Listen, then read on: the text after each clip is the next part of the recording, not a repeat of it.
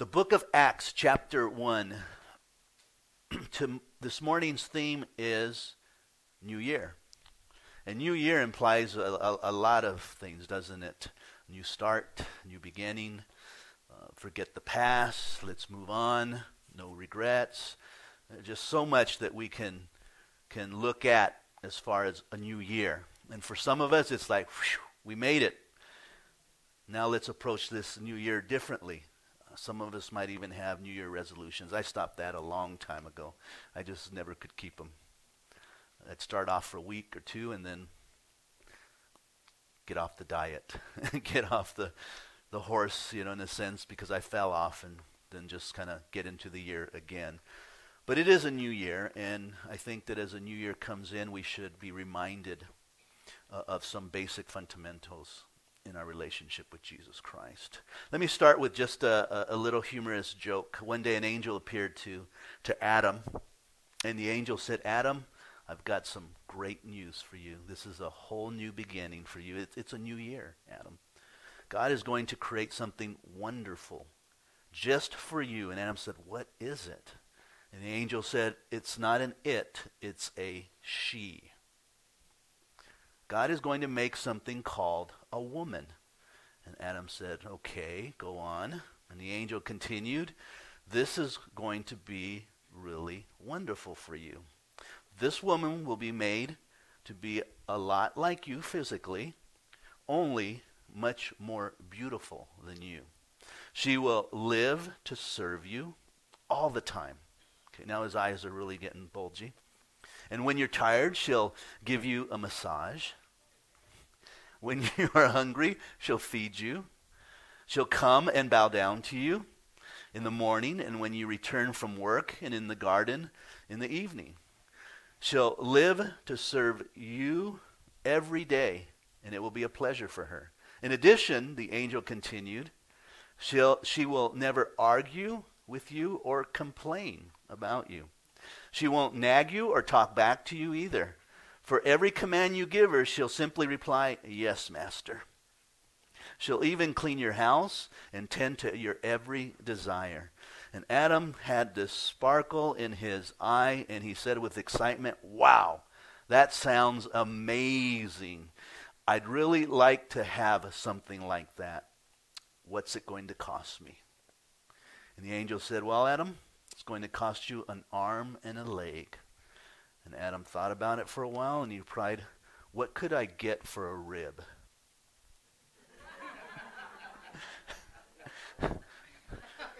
And this is what we got for a rib. Think about that for a second. Please don't settle for less, though, in 2017. Be all that God has made you to be. Glorify Him in the way that you serve one another as a husband and wife, as brothers and sisters in Christ, and in the ministry. This morning I have three very basic points that I'd like to share with you. One is that we will continue to just teach the Word. We're just going to teach the Word as we have been for 23 years now. We're now 23 years of serving the Lord here in this community. And so we're going to continue to teach through the Word of God. It's evolving, though, as I teach, and I change some things, and I kind of like that, and then you'll probably see that more in the future. I think some of you have already noticed that the teaching has changed a little bit, and that I give you some points, things to write about, and so forth. And then secondly, that we are to let the Spirit of God lead us.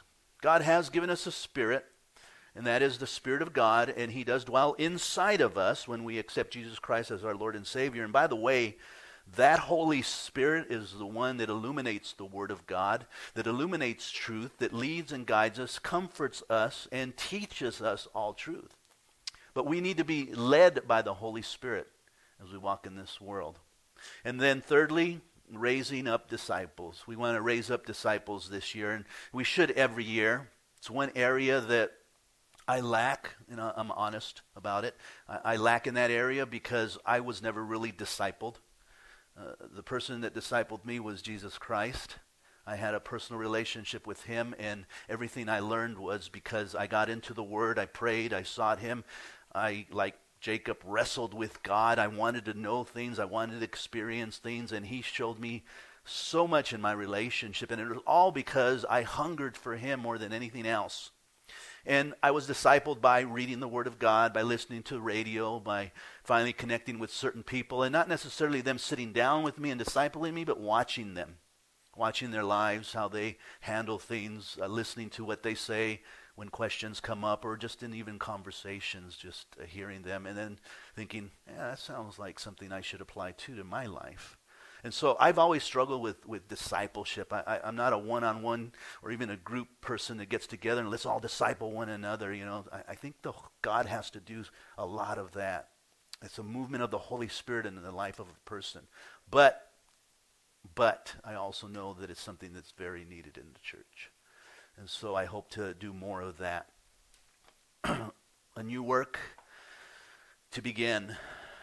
The old work was old wineskin, and the new work was the work of the Holy Spirit in what we're going to read this morning. Jesus came, as you know, to fulfill the Old Testament law and to give us a new dispensation, and that dispensation or time frame is what the word dispensation means. We're in a dispensation of grace, where as believers, as children of God, we live by grace and through grace and with grace, and not under the law. The law is there to remind us that we can't keep it, though there are good principles to gain from the law that we should apply to our lives, but in no way do they obtain salvation for us. It is literally by grace. And thus the old wineskin and the new wineskin is the wineskin of the moving of the Holy Spirit. The disciples will be introduced to the empowering of the Holy Spirit. And I hope you get that this morning. There is an empowering of the Holy Spirit. And it doesn't matter how old you are. You can be the youngest of child or the oldest of a gentleman. The same Holy Spirit wants to enter into you and ignite you and empower you to live the Christian life. It doesn't matter what personality you have either, by the way. You have 12 disciples from all forms of life, from zealots to tax collectors to fishermen to Judas Iscariot, a thief. And God entered every one of them and changed them all for his glory. So it has nothing to do with us or our flesh or our abilities or what we think are gifts, but that the Holy Spirit comes into us and empowers us to live for Christ. Let's go ahead and look at the chapter, and then I will share those points with you. The Lord kind of changed this message. I was actually studying another message, almost done with it, and then I started my devotions in the book of Acts. And as I was reading Acts chapter 1, it was just like, wow, Lord, this is good. This would be great to teach on Sunday morning. And of course, this was Saturday morning when I got it, so I had to study all day Saturday. So this is definitely a teaching that came about by the Spirit of God leading me to change my whole message. So what you're going to hear is from the Spirit of God. I didn't have the time to study like I normally do. I just went by what the Lord was giving me, and I put it down. So understand that. And so if there are some flaws and mistakes, then you'll know why too, because it was a last-minute thing. But anything good comes out of it is definitely God. So we have Acts chapter 1, verse 1, the former account I made, O Theophilus. Now, Luke is the author of the book of Acts. He is also the writer of the Gospel of Luke. And so he's referring to that writing, and he, in a sense, is continuing at the end of the Gospel of Luke on into the book of Acts here. So he says the former account of all that Jesus began both to do and to teach. So everything that Jesus did while he walked on the earth with the disciples, how he handled the religious leaders, how they abused him, took him, crucified him, and how they buried him, and then how they saw the resurrected Jesus walking among the earth. So all of that, he says, all of that, both to do and what he taught until the day in which he was taken up, after he, through the Holy Spirit, had given commandments to the apostles whom he had chosen. I thought that was so interesting that here is Jesus who is teaching and living the life as an example for the disciples, primarily them. He's really pouring into them and knowing that later on they would pour into others. But it says, he through the Holy Spirit, Jesus, through the Holy Spirit, was giving the disciples these doctrines, these teachings, these commandments and statutes. It was through the Holy Spirit moving in the life of Jesus Christ. Not that Jesus needed the Holy Spirit to be saved or to become God or anything like that, but the Holy Spirit was active in the life of Jesus Christ also. And it was the Holy Spirit that was bringing these commandments to Jesus in that triunity, that union that they have, the Father, Son, and Holy Spirit, working together to get the gospel message out. And the book of Acts really is the acts of the Holy Spirit in the life of the believer. It really is. And so if the Holy Spirit is working actively in the life of Jesus Christ, then he has to work actively in our life if we are to teach our children, to teach our Sunday schools, to teach from the pulpit. Then we need to depend upon the active work of the Holy Spirit to bring to remembrance the truths and to make sure that those truths that we are teaching and sharing are within the context of the gospel message and what the apostles had wrote.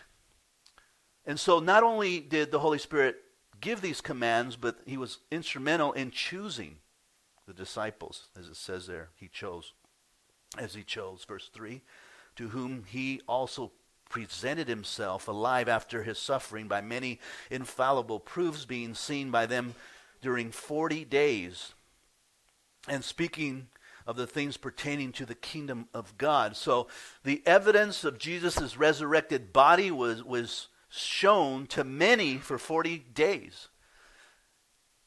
Not just was he seen, because that would be one point of evidence, right? You see someone, oh, I saw them. Okay, but was it a ghost? But I saw them. Okay, but maybe you were imagining. Not only was that an evidence, but he actually walked in here. And then he communicated with us, another form of evidence, but we all had a mass hallucinative, situation. But then some of us touched him, literally shook his hand or hugged him. And maybe even some of us sat and ate with him, which is totally different. So many infallible proofs that Jesus resurrected. And the evidence was clearly there as many saw them. And he was speaking the things pertaining to the kingdom of God. And of course he continued on, right, even after the resurrection, to share the things that are important for the kingdom of God, the teaching, the doctrines of God. How do we know God? How do we know that this is true? How do we know that someone else's God is not the God of the Bible? How do we know that we only have the way, the truth, and the life, and no one can get to the Father except through Christianity? How do we know all those things? And those are good questions to ask. I think they're honest questions. I asked them all when I first got saved. How do I really know I'm in the right faith, in the right belief? I came out of Catholicism my whole life. And then I get introduced to Jesus, and I become born again, and I begin to research and study and get to know him, and my life is changing, miracles upon miracles, and just the Holy Spirit moving in my life. And there was a time when the boys, I believe, and myself were going to get baptized. In fact, I think it was Richard who baptized Virginia. We've got a picture of him baptizing Virginia. And I remember thinking when the boys got baptized, are we in the right religion? Have I made a mistake? Because now I'm baptizing them in this faith and basically saying I denounce that one. And for that split second or minute, I'm thinking, what if I made a mistake? What if I did the wrong thing? I mean, that's real when you're thinking about these things, and they impact you. And I had to get back to the Word and read it and study it and say, but your Word is so clear, and what they teach is so evidently wrong. And so I've got to trust your Word. I've got to trust your Word. And it starts there with you believing that this is the Word of God. And I encourage you to study that, to go to the library, find books, study the Word. Try to find an error. Someone may have told you, well, there's errors in the Bible. Okay, well, show me that error. And then look at it, and you decide for yourself if that's an error or not. And I'll tell you, there are no errors in the Bible because I went through that phase. And usually when someone says, oh, there's errors all over the place, it's because they're just repeating what someone else told them. They haven't really done any research. Well, then show it to me. I want to see it. You can't, because there is none. There is none. So the Word of God is so important, and it is vital to the Calvary Chapel movement. It is one of the foundational principles of Calvary Chapel. It's what separates Calvary from all the other churches that are out there. We emphasize God's Word above anything else. We really do. Try other churches. Visit other churches, and you'll see the difference in the teaching style. And you have many different teaching styles. What we believe in expositional teaching is going through the Word of God from Genesis to Revelation, book by book, chapter by chapter, verse by verse, and expounding within the context of that text, where there are so many others who just do topicals. Well, let's do a topical today, and this topical today will be on money. And it seems like that's one of the major topics that you'll have in a lot of churches. Or this one will be on family. Or this one will be on being single. Or this, and they're topics, but you're never getting the whole counsel of God. What you're getting is His counsel because He's chosen to do a topic on this. Where I really don't choose the text. I just go through the Bible. That's why we're in Genesis on Wednesday night. 35 chapters now we've gone through. And we'll just continue to go through, let God pick the text. I study the text, and I present the text to you. That's what Calvary Chapel believes. The Calvary Chapel family of pastors, reading and teaching the Bible is so important. And we try to convey that to those that come to this church or any Calvary Chapel church, is that you too should be in the Word of God. And what I find interesting, even within the Calvary Chapel movement, is that a lot of people are not in the Word of God. It's difficult to be in the Word of God because you have the enemy attacking you, just the flesh, and it does take time. But every morning you should get up in the morning and you should open up your Word, you should pick a book, and you should read through that book. Even if it's a few verses, do a little bit of highlighting, but at least get into it and learn to do it. It's a practice. It's a commitment, and you don't stop, even if you don't get anything out of it right away. When I first got saved and I started reading the Bible, the Lord just was ministering to me a lot, but there were things I didn't understand. But I didn't stop to try to understand them. I just wanted to get through, and so I just kept reading. And then when I went through it again the second time and I came across those same passages that I didn't understand, all of a sudden it was like, I understand that now. Why is that? Because now I have everything else that I've read, and now it makes sense. I was just telling somebody Wednesday night when we were teaching 35 of Genesis, I've been really loving the devotions that we do here on Wednesday, on Monday, Wednesday, and Fridays. I don't study for them. We're just going through the New Testament, going through a chapter every morning. I encourage you to look us up on Facebook, and you can view the devotion because we put it on Facebook Live, and so it's recorded, and you can see it later on if you can't make it at 9 o'clock. And people are watching it from Texas to Oklahoma, even Africa. Yeah. And so it's more of a devotional, and that I let the Spirit of God move in that teaching. And so it's interesting because I'll read it before I present it in our devotions, and it's like the Lord just showing me things there. And it's not necessarily that they're new revelations, but that I understand it. It's like, wow, I get this, Lord. Oh, now that it makes sense even more than when I, taught it before. Like Genesis, I haven't taught, 14 years ago, I think it was, that I went through the book of Genesis. And now I'm going through it again the second time teaching it. Been through it many times reading, but just teaching it. And so when you read it and you study it, it becomes a part of you. But you've got to read it. It's not the only thing that we do, though, as Calvary Chapel, but it is the essential thing. There's so much more to a church than just going through the Word of God, but it's definitely one of the main things. By our understanding of God's word, we know how we should do all other things. That is so true. When you understand God's word, then you understand how to do everything else that pertains to life. Well, how do we treat one another? We're going to read the word of God. How do we respect one another? Read the word of God. Well, how do I deal in this situation? Read the word of God. How do I take care of my financial? Read the word of God. It's all in there if we just read it. We know the importance of practicing, of worship, prayer, community, evangelism, but it's all because of the word of God that we know the importance of those things. This is something deep in our character as Calvary Chapel, pastors especially, going back to when Chuck would simply teach through the Word of God. He emphasized the verse-by-verse examination and explanation of the Bible, and he did a great job at it. He practiced and promoted what is called expositional teaching or preaching, which works to draw the meaning and the emphasis of the teaching from the Bible itself, hoping to let the Scriptures speak for themselves. And that is what's so important, is just let the Bible say what the Bible has to say, and we have to agree with it and believe it. And that's what makes Christianity really so simple, but yet so profound. And we fight against it because we are flesh, and we are set in our ways.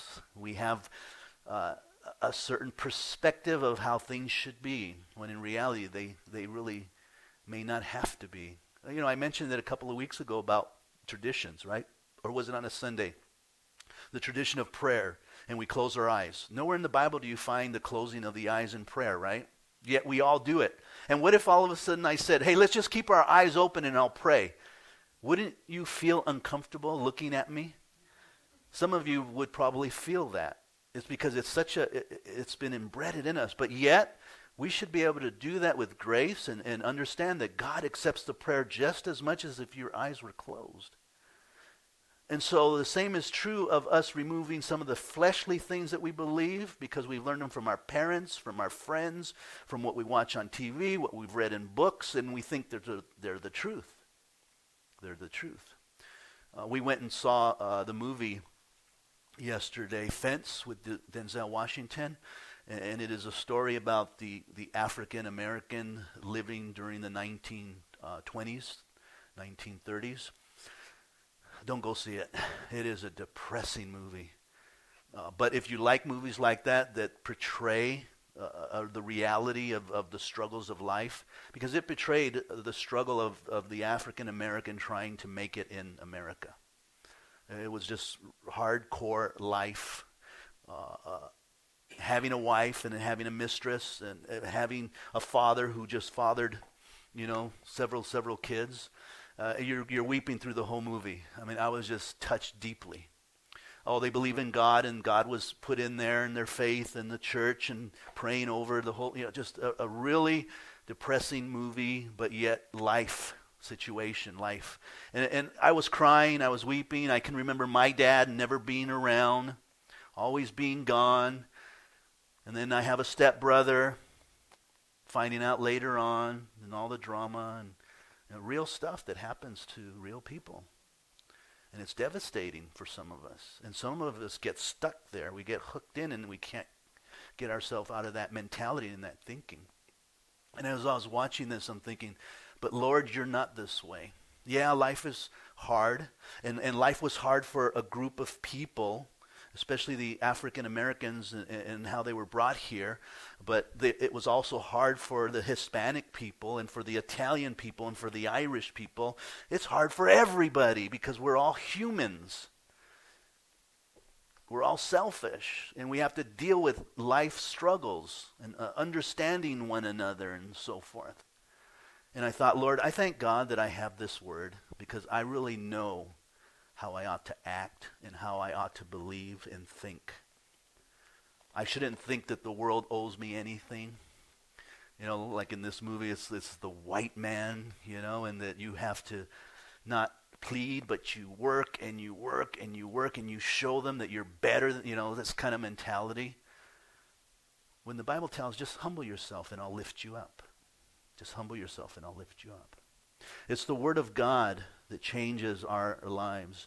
And it's one that should be emphasized within any church. Let's look at verse 4. So the Word of God, point 1. The Holy Spirit is promised here. Look at verse 4. And being assembled together with them, he commanded them not to depart from Jerusalem, but to wait for the promise of the Father, which he said, you have heard from me, for John truly baptized you with water, but you shall be baptized with the Holy Spirit not many days from now. Again, the Holy Spirit. Don't just wait in Jerusalem. Jesus is going to ascend unto the Father.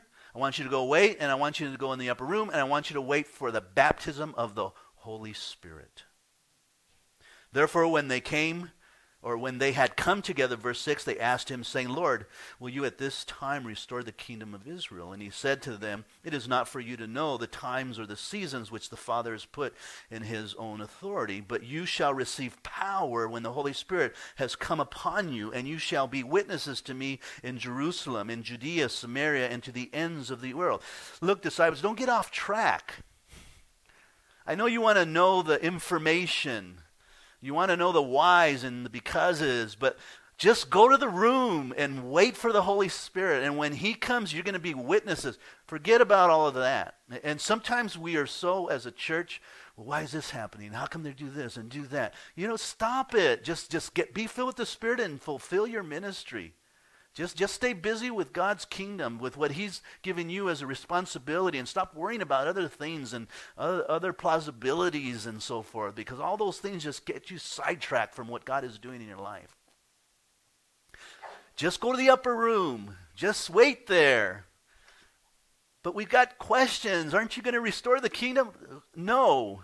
Don't worry about it. My Father knows that. If he wants to tell you, he'll tell you. Just go and wait and stop asking.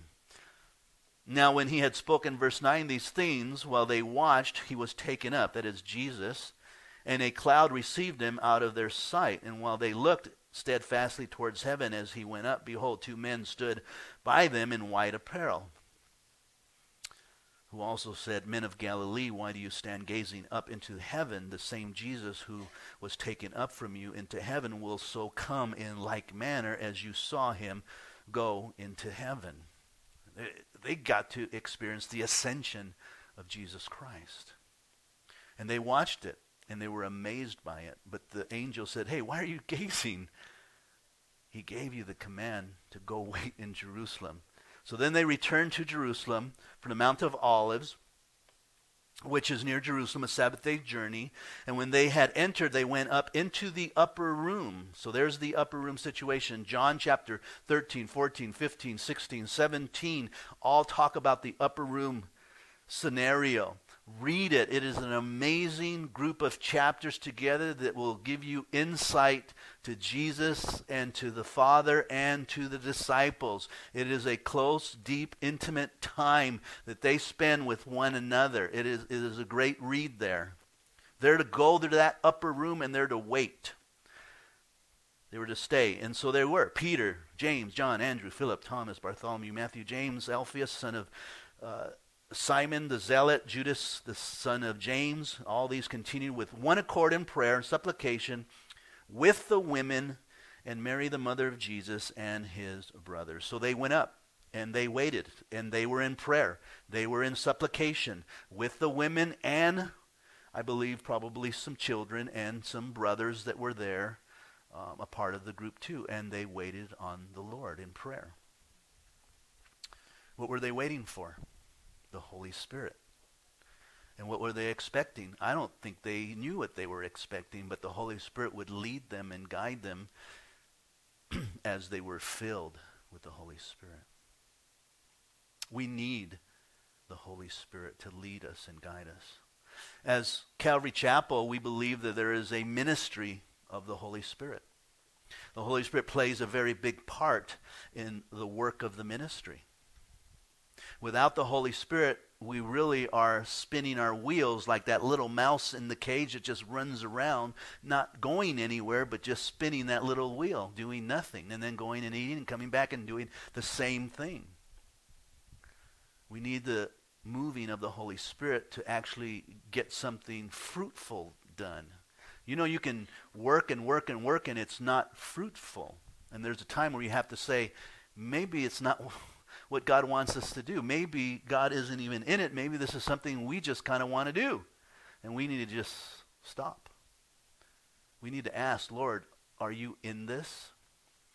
Chuck used to teach very clearly that if you ever want to support something that you see the Holy Spirit working in. And if you see the Holy Spirit working in something, you'll see fruit. You'll see growth. You'll see not just number growth, but spiritual growth too. You'll see people, men and women, coming to the knowledge of Jesus Christ, but also having an intimate relationship with Jesus, their lives changing before your very eyes. That's what you want to invest in. That's what you want to invest in. We believe the Holy Spirit was sent by the Father and the Son to convict the world of sin, of righteousness and judgment. And it's only through the Holy Spirit that he will open up our eyes to understand the truth. I can't do that. For the longest time, I used to believe that I could just come up to someone and they would accept the Lord. I thought I just had the knowledge of the Word and I can convict them of their sins and so forth, and they would come to know Jesus Christ. And a lot of times they would, but it wasn't lasting because it was me convincing them that they needed Jesus. It has to be a work of the Holy Spirit. And so now I kind of view it a little differently. I don't put all of my strength and my will into it. I just trust that God is going to do what he wants to do. Remember what we read earlier?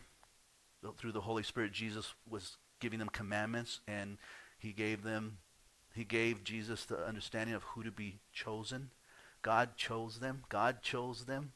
I don't choose them. I can't choose someone. I can't come up and say, oh, you should be saved. I'm going to save you right now. Hang on. No, God has to save you. Otherwise, it's not true salvation. It's the work of the Holy Spirit in the life of a person. It opens up their eyes to the understanding, convicts them of their sins and their need for Jesus Christ. And it's real to them. It is real that they want nothing else but Jesus Christ. But so many people come to the Lord because of what someone said. And their relationship is based upon what that person said. Well, I came to the Lord because so-and-so just convicted me of my sins. He pressured me. I felt like he wouldn't leave me alone until I finally said the sinner's prayer. And so I'm in church because of them. And, well, then you're not saved. You're not knowing the Lord in the right way. You need to forget that, and you need to just come to Jesus Christ and him alone, and not for any other reason of a person or a place or a thing, but because you want to know Jesus Christ. And that's what I hope that you'll get from this. We believe that all the gifts of the Holy Spirit are available to the church, and that the Holy Spirit has a distinct position concerning the moving of that church. We believe there is an experience of an empowering of the Holy Spirit in the life of a believer that is distinct and separate from the indwelling Spirit that takes place in conversion. And I think we see that in the book of Acts chapter 2, when the Holy Spirit fell upon them. Upon them. It's a move of the Holy Spirit. When you accept Christ, the Holy Spirit comes in you.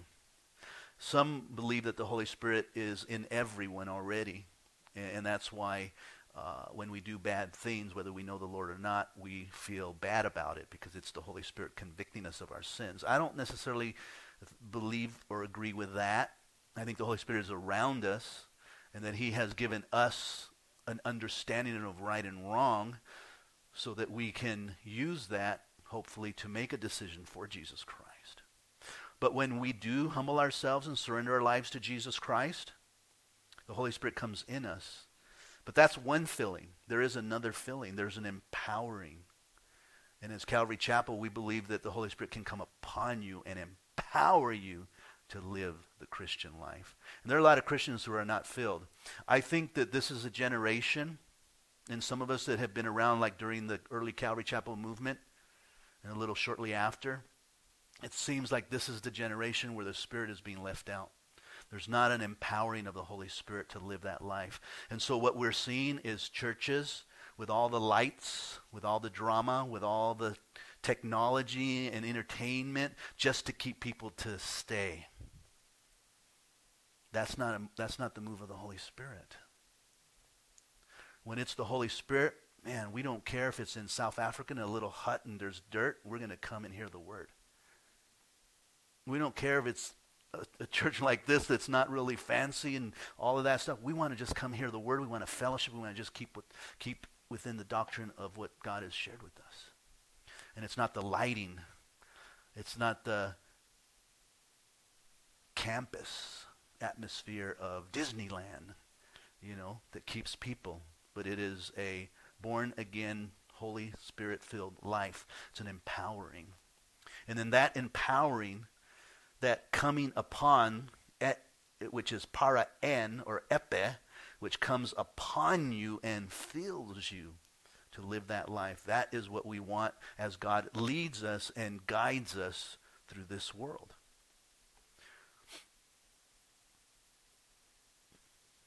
The church cannot live without it. It's going to die eventually. Look at verse 15. So we need teaching and we need the Holy Spirit to illuminate it, to lead us and to guide us into the new year. And verse 15 says, and in those days Peter stood up in the midst of the disciples. Altogether the number of names was about 120. So we're right there, 120 people. That's their church. That's the early church. That's how many started in the early church. And they said, men and brethren, this scripture had to be fulfilled, which the Holy Spirit spoke before by the mouth of David concerning Judas, who became a guide to those who arrested Jesus. For he was numbered with us and obtained a part in this ministry. Ooh, I highlighted that because how sad. He's talking about Judas Iscariot here, right? He was the one that betrayed Jesus. And notice that Luke says that he was numbered with us. We're numbered with one another right here. And there are many others that are numbered with us that aren't here right now. They're gone because of the holiday season. They're out visiting friends and families, but they're numbered with us. That's what he's talking about. They're numbered with us. And there are others that have been numbered with us that haven't been fellowshipping with us as they should be, but they're a part of the church. And then there are numbers who are part of us and have fellowship with us, but they're no longer of us because they've left this church. I'm not saying they left God, but they left this church. Judas was numbered among them and obtained a part in the ministry. He was a part of the ministry. A little different now. A lot of us are numbered, but not all of us are a part. Not all of us are serving, helping. Judas was helping and serving. He was a treasurer. He was a treasurer. He went out preaching the gospel message with the disciples, seeing miracles and signs and wonders and even healings and people being exorcised of demons. He saw all those things. Yet it says that he was not of them. That, I think, is scary for so many of us. Just because you're numbered and even apart, make sure that you're filled with the Holy Spirit and doing it for the right reasons. Times like this, as we went back to one service, it's going to be a challenge for us, and it's going to be a challenge for those that aren't connected really to the church, because you always have those. You always have people that are numbered with the church, but they're not connected. They're not a part, and eventually they'll leave, and that for all kinds of reasons. In fact, sometimes they'll look for reasons because they just don't want to really be there. And that's okay. That's fine. I hope that they'll find a church and they'll get connected there.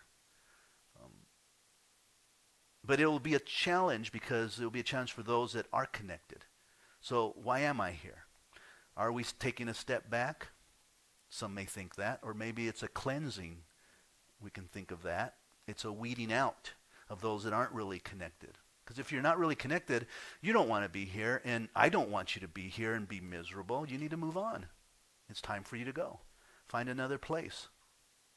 This isn't my place. This is God's place. This is where Jesus dwells, and he has equipped us with various gifts of the ministry, and we are just to use those gifts. As soon as we're all gone from this church, guess what? This building's empty. It's not the church. We're the church. We're the church. And so I say all that to say this. I'm being sincere. This isn't about building a kingdom or building my wallet. This is about building God's kingdom and teaching his truth. And if you don't want to be here, then don't be here. Please go somewhere else and find a place. I hope you'll go to church, though. But let me say this. If you leave and you're not going to church, then the issue's with you. And it's not with the church. I'm human just like you are. You know, I've heard people say, well, he didn't come visit me. Well, wasn't the last time you come and visit me?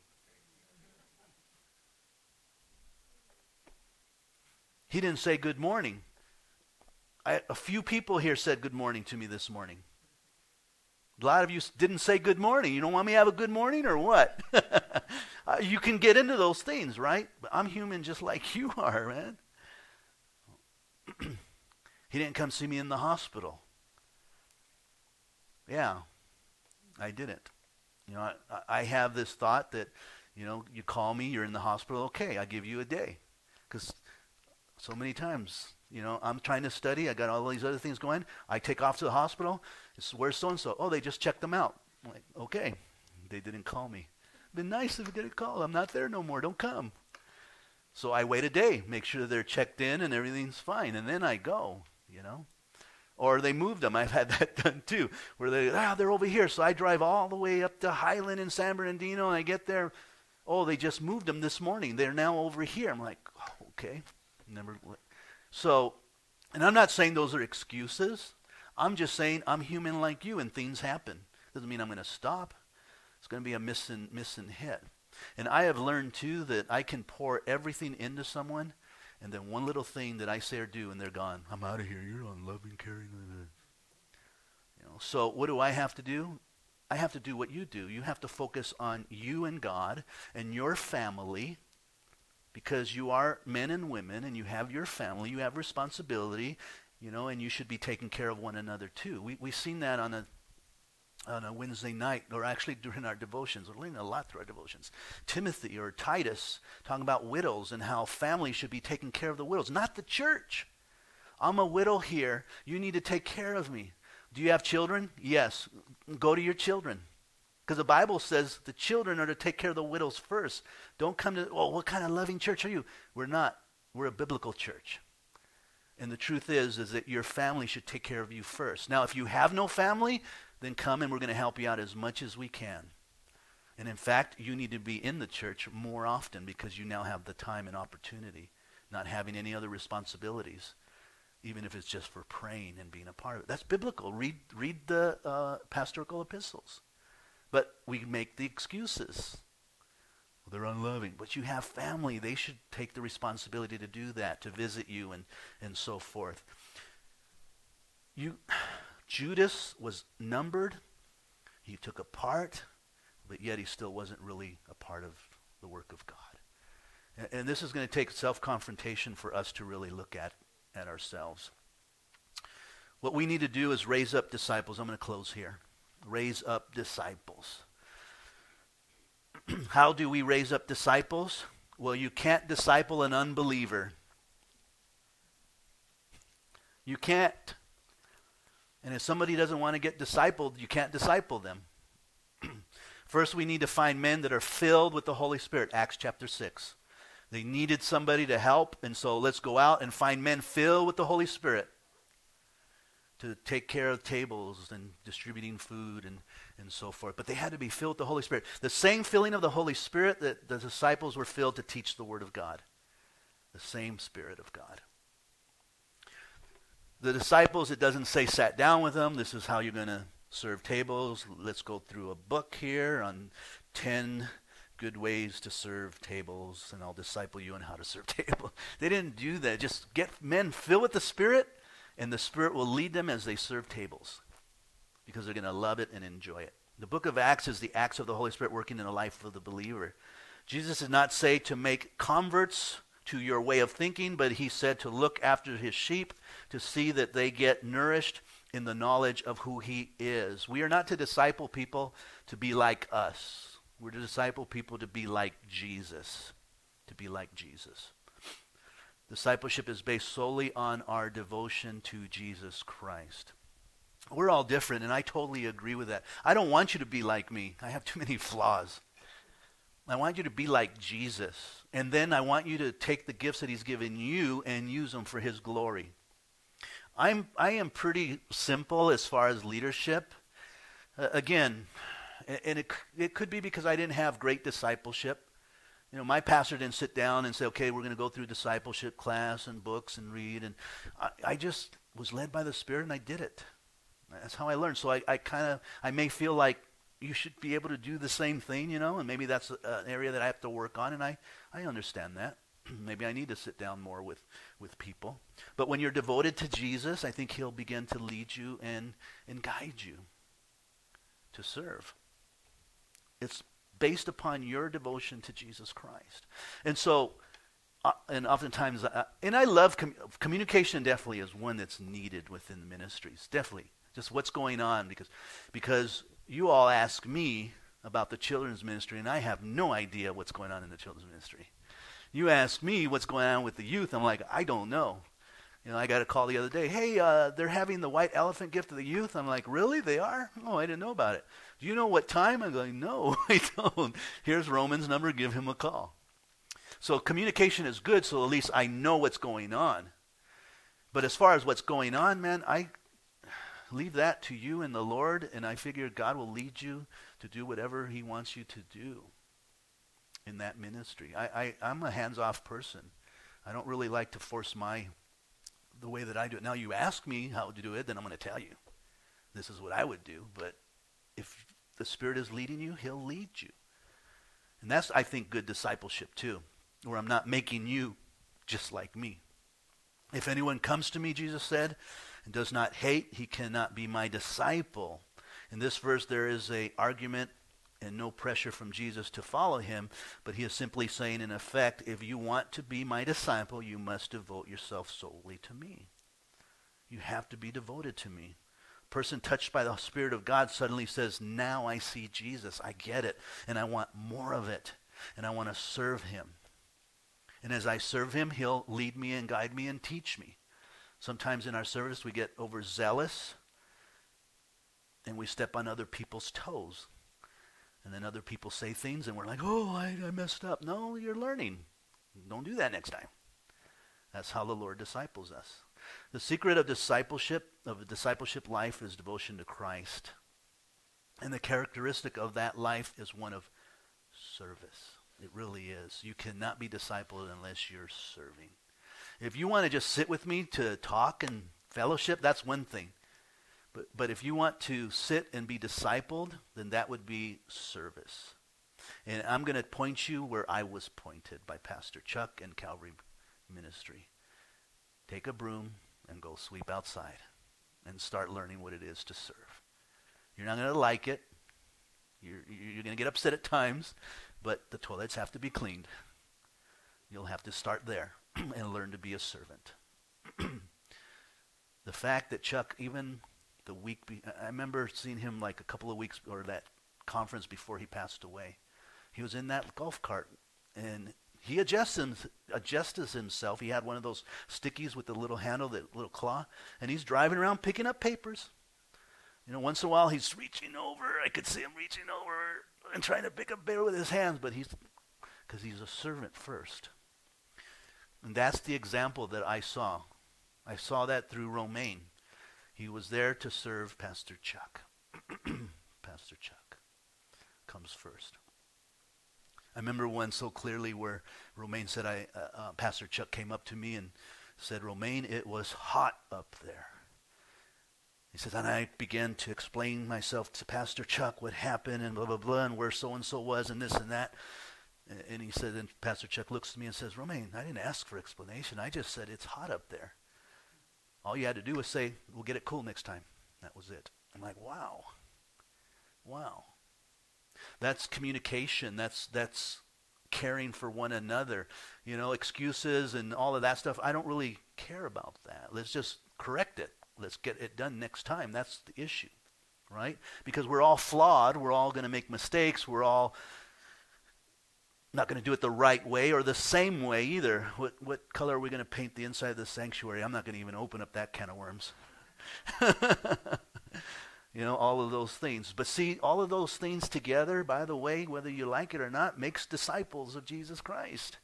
because iron sharpens iron. We're going to rub each other the wrong way. We're going to learn to give and take. We're going to learn to humble ourselves. We're going to learn to cry because we didn't get our way. We're even going to back off and not come to church for a while. But then hopefully you'll come back, because our arms are always open to all of God's children. So I'm looking forward to 2017. Because there are things that are going to change, but there are things that will never change. Suffering and trials will never change. They're coming no matter what. It may change the persons that will experience them, but it's coming. And we have to endure those things and grow and trust and have faith in Jesus Christ. The things that never change is God is good. And God will never leave us or forsake us. That he'll get us through.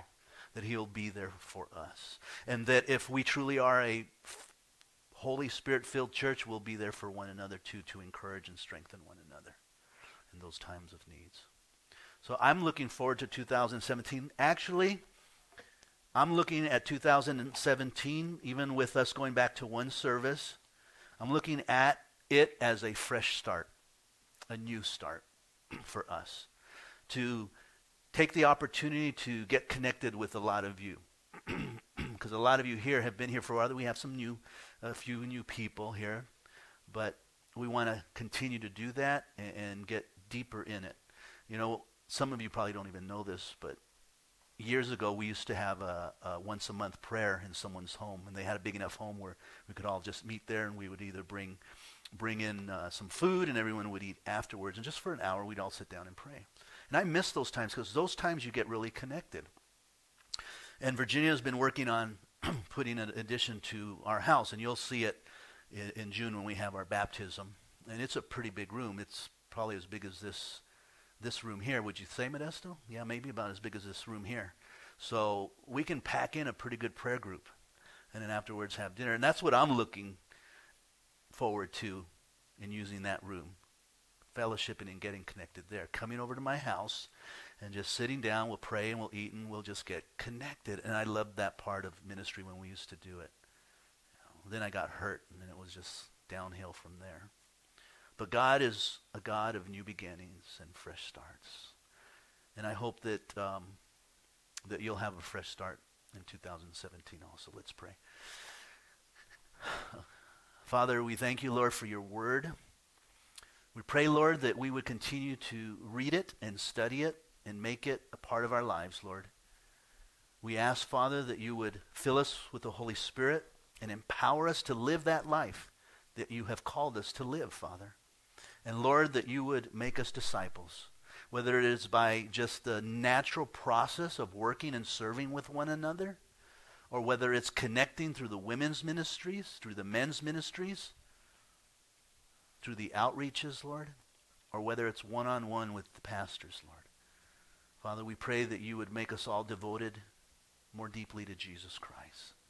And we pray this in Jesus' name. Amen.